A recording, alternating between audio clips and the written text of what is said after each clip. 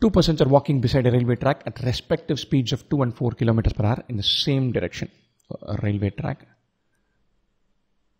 A is going at 2 kilometers per hour. B is going at 4 kilometers per hour. A train came from behind them and crossed them in 90 and 100 seconds respectively. Train crosses them.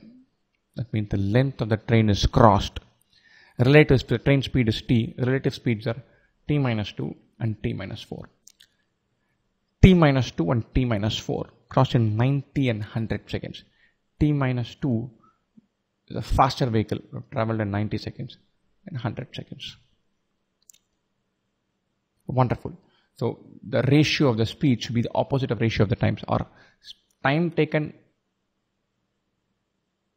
into speed is constant.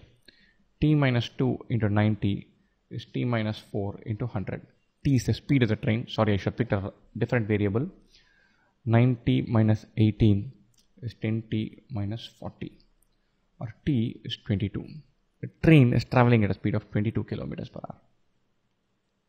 Lovely. This is 20 kilometers per hour. This is 18 kilometers per hour. Lovely.